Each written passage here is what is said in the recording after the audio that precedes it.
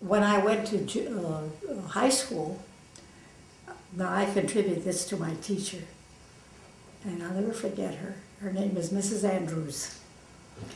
And that was, I was in her class when I had to quit, because I had to support the family.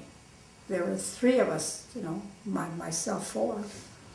So she said to me, well, I hope you're in my class next year.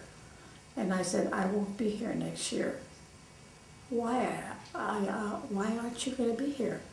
I said, because I have to quit, because my brother got married and he's with his wife now, and he has to support her. And I said, I won't be coming back. Oh, she said, my goodness, no. She said, I know what's going to happen to you. You'll go in a factory, and I cannot see you in a factory. You're too fine of a seamstress to go in a factory. I said, what am I going to do? She said, I want you to go to a trade school.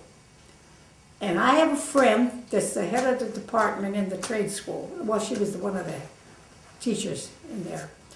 And I'm going to call her, and I'm going to see that you get in her class. Well, let me tell you, in the Depression, everybody was in that trade school. Men were learning mechanics, men were learning how to do cement work. It was a wonderful school, absolutely wonderful.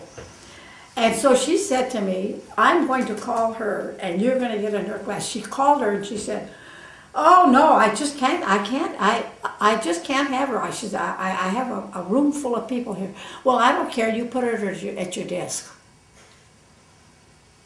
And so that's how I got to the trade school. And then, in going to the trade school, you had to be there, they got you the job. And they got you a job, and then you had to be working in the job 6 months before they gave you a diploma. So you had to cut the mustard, in other words. Well, my first job was on Beverly Drive, sewing for the Canner girls. And we had a room, there wasn't any bigger, about half the size of this room, and there was 4 of us sitting at the table, including the owner. And this is how I got started. And then the bottom fell out.